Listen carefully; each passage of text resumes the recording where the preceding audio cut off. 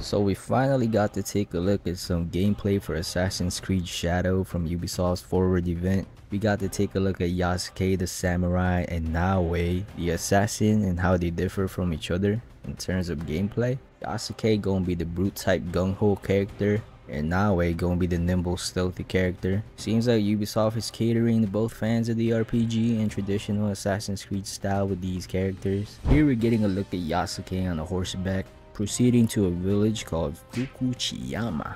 He's slowly taking everything in with the environment here. I like the colors and how vibrant it looks. I just love the aesthetic setting of Japan. It's just so soothing to the eyes, especially them sakura trees. I like the way the NPCs acknowledge him as he's walking by them. The crowd density is quite impressive for what we're seeing here. It's packed full of people, giving the village more life. Very nice, I like that. Yasuke goes to talk to this lady. Then we get an assassination quest here. We're looking for Fujioka. So here the camera pans to the assassination target, Fujioka. On the bottom left of the screen it shows Yasuke is going to be able to switch between two weapons, with the directional pad on the top being able to heal. And I'm not too sure about the bottom action. I'm guessing it's going to be an eagle vision sort of thing. On the top of the health bar, we have an ability gauge for using abilities, similar to Odyssey and Valhalla. On the right, we got Yasuke's abilities. The combat looks like it took inspiration from Ghost of Tsushima, with the way the incoming attacks look from enemies. Here we can see him parrying incoming attacks. Yasuke breaks this guy's armor, then he deals massive damage with his Kanobo. Then he brutally ends this guy. Oof, another brutal blow from your boy. Damn, cuz. Rest in peace to that brother. Yasuke uses one of his abilities here. He leaps forward and it smacks him. Got the nice black and white effect to go along with the activation of the move.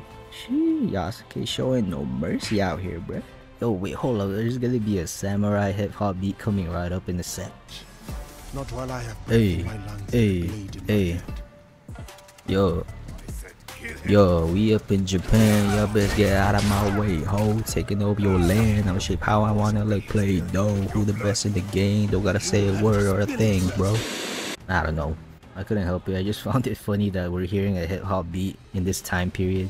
Here we get a showdown with Fujioka finally. He throws in one of his men. He ain't even wearing any armor. What are you doing, bro? Yasuke couldn't care less about this guy. He just pulls out his katana and ends Rada just like that. Rest in peace. Fujioka joins the battle. He's getting his ass whooped though. Yasuke deals the final blow and decapitates Fujioka. I'm guessing for every assassination target, it's gonna have this black and white effect. I think it's a nice touch, but I wonder if there's gonna be a setting where you can turn it off if you wanted. Naoe turns up and makes an assassination entrance. Very nice. At this point of the story, it looks like we're gonna be able to pick who we want to play as for this specific quest. I thought we were gonna take a full look on how big the map is, but I read that it might be around the same size, if not maybe a bit larger than the Assassin's Creed Origin map.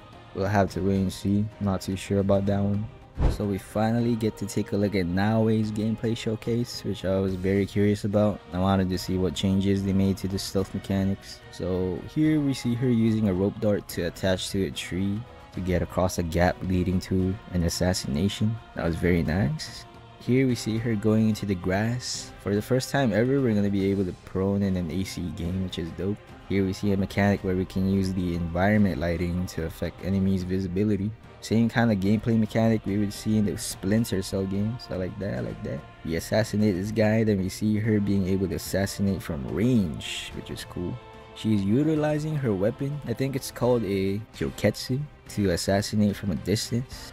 Then we see some parkour action. It looks like she's able to chain with the rope dart going on up. And this was interesting. This lady looks innocent, but I'm guessing if you don't deal with them, they're gonna alarm everybody nearby that there's an intruder. So Naoe takes her out. Not lethal, of course. Here we can see her turning off a light source using the shadows to her advantage. I like that. Then we see her being able to assassinate through the sliding door, quick and efficiently. Very nice. This is exactly how I want to play an Assassin's Creed game, so going to be playing more of Naoe, but I'm gonna try Yasuke if I ever feel like just going all swords blazing out here, you know. Here we got the camera panning to Lord Hayashi.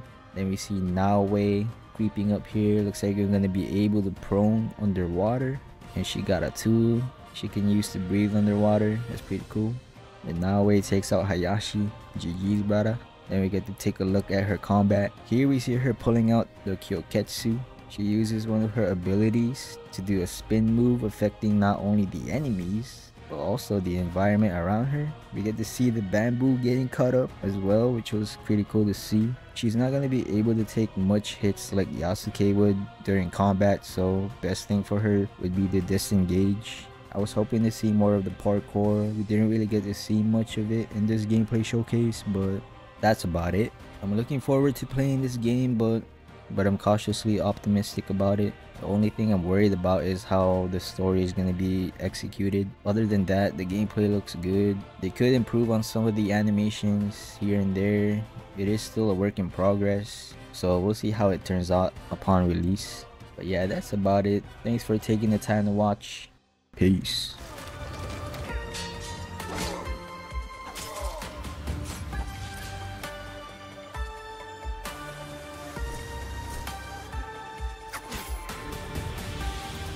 You being allies then.